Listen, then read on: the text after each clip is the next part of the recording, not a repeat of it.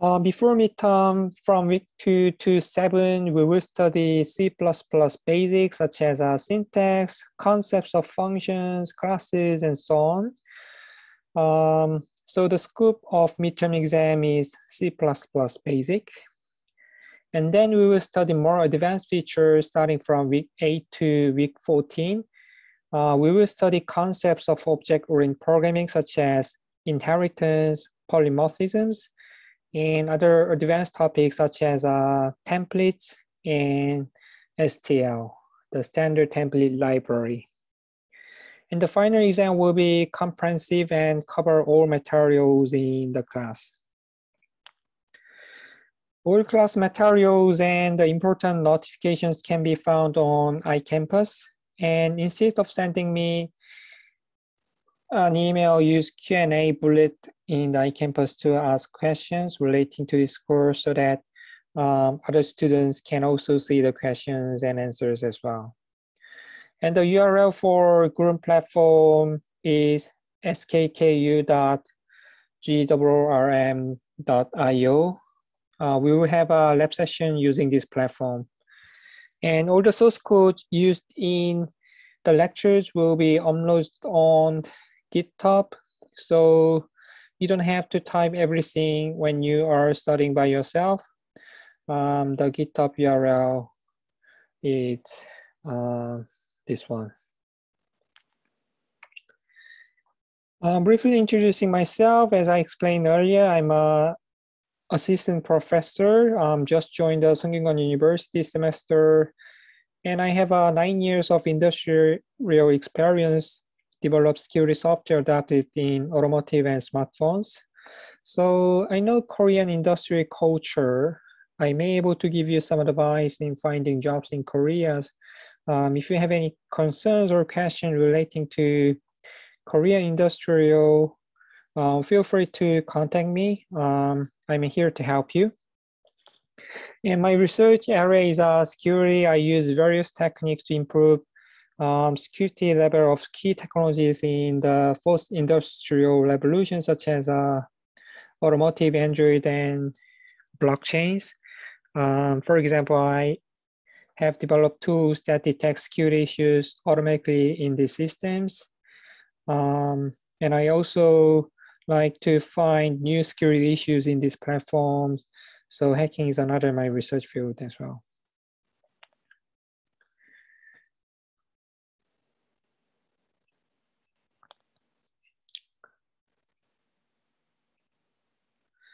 Okay, that's it for the course introductions.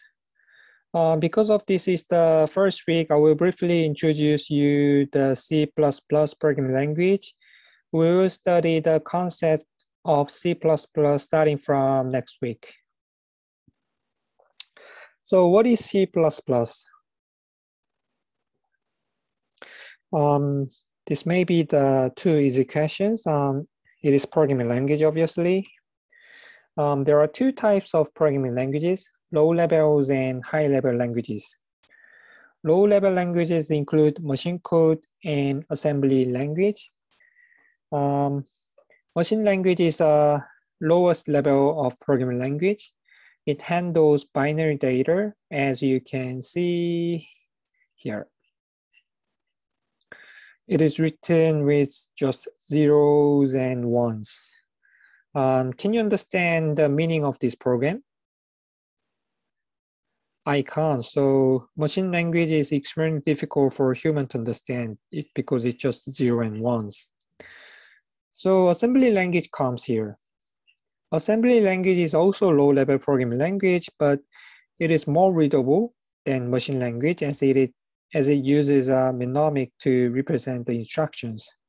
So such as a sub, move here, it means something. It's subtractions and move. So it's much easier for a human to understand this assembly language compared to this machine code. And assembly language can be directly translated into machine code. The problem of the machine language And assembly language is that it is closely tied to a computer's internal hardware, such as a CPU. So if CPU changes, you may have to completely rewrite the program because different CPU uses different assembly and machine language. So it's very inefficient. So people develop high-level programming language such as C, C++, and Java. Unlike the low-level programming language, it is designed to be readable by human, and it does not depend on hardware. So even the hardware changes, programmers do not require to rewrite the programs. They can just reuse it. In these lectures, we will learn C++. C++ is a high-level programming language. It is invented by him, Bjorn Stromstrup, in early 1980s. So he designed C++ to be better C. If you search him in YouTube, you can find a lot of his talk on various topics in programming languages. So if you are interested, you can listen to his talk on YouTube.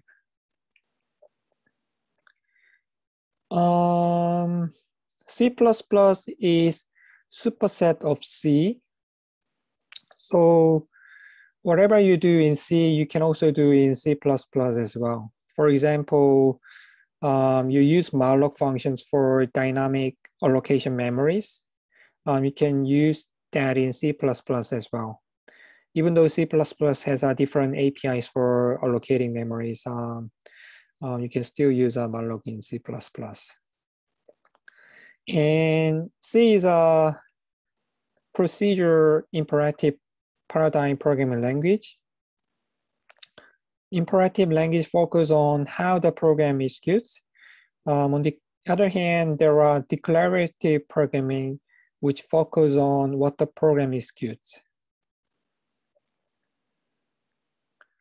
And C is a procedural programming language because it writes the behavior of program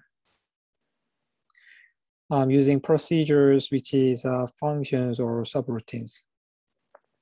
Unlike C, C++ is a multi-paradigm language.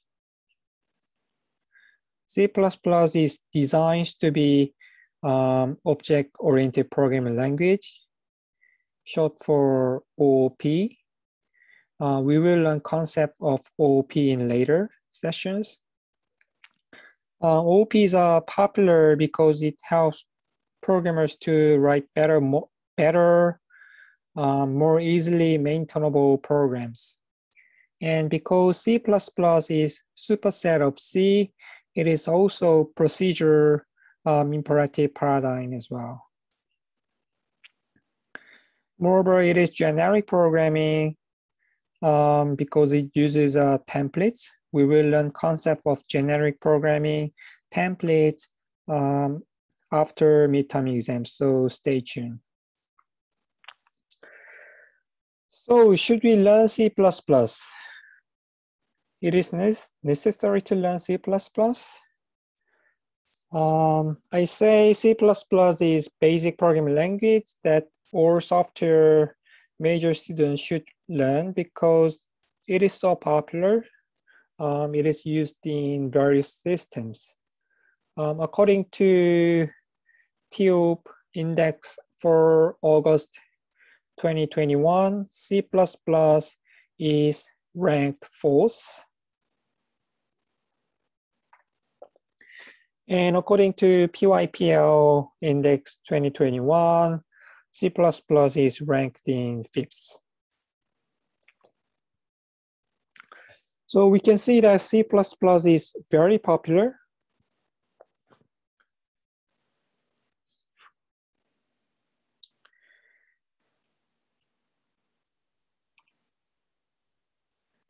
So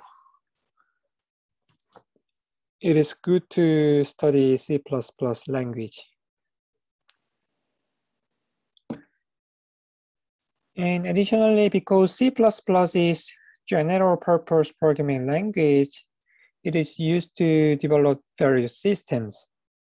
Some programming languages are not general purpose and they are used for a particular domains. For example, Ethereum is one of the popular blockchain platform, and on Ethereum we can run small software programs and we call it as a smart contract. So smart contract is a small program which runs on Ethereum blockchain platform, and we can use Solidity programming language to develop smart contract that are running on a Ethereum blockchain platform.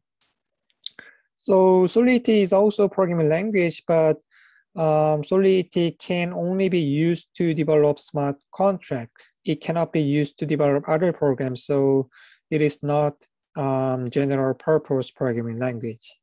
It is very specific. It is domain-specific programming languages for the blockchain software. But C++ is general purpose. C++ is used to develop operating systems such as Windows, Linux. So it can also be used to develop commercial applications, database. Moreover, it also used to develop translators such as a compiler and interpreter. So this is the reason why C++ is so popular and every system uses C++. And C++ is used in many companies. For example, Samsung and LG, they use C and C++ in developing smart TV, smartphones, and automotive software. So what I want to say is that you must learn C++. If you are fluent in C++, you can do a lot of things as programmers. And if you know the C++ language very well, you will not have learning other programming languages, other object-oriented programming languages, because you will learn all the important concepts from the OOP if you study C++. So let's study C++ hard throughout this course.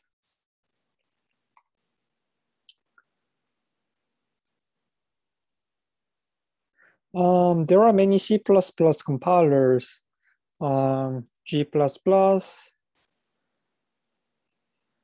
and Visual C++, and LLVM, the Clang, and Intel C++ are the major C++ compiler, but there are many other C++ compiler as well. Usually embedded companies like LG uses G++. But in this course, you're free to use any of these compilers. And for higher performance and better programmabilities, C++ is keep evolving. New C++ specification is released every 3 years. So C++ 11, C++ 14, 17, 20, this indicates the C++ versions. And when you compile your C++ programs, you can explicitly specify the C++ versions. But as long as you stay with the latest C++ compiler, you can use the latest language features from C++. If you go to this two link, you can find the main language features for each version. So if you are interested about it, visit these links. So when we study a new programming language, what we do very first is developing program printing hello world. So let's do that using a C++ language. This is a very simple program printing hello world string.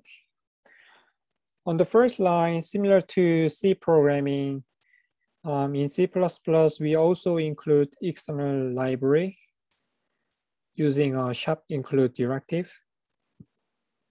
And in this code, we include a standard library named IOStream. This library must be included in order to use the APIs for printing something in your console. And same as C program, C++ also has main functions, and every C++ program starts with the main functions. And on line 4, we can see cout. Cout is an object of the output stream class, which is used for sending data to the standard output stream, to your standard console. This cout class is defined in this IOStream header file, which we include on line 1. We will study objects and class later in class. STD is something we call namespace. We will also learn namespace in later course, maybe next week. And ENDL indicates a new line. So if we execute this program, as you can see here, it prints the hello world string. And it also prints welcome to the C++ word string on next line because we use this ENDL new line. Okay, that's it for this week.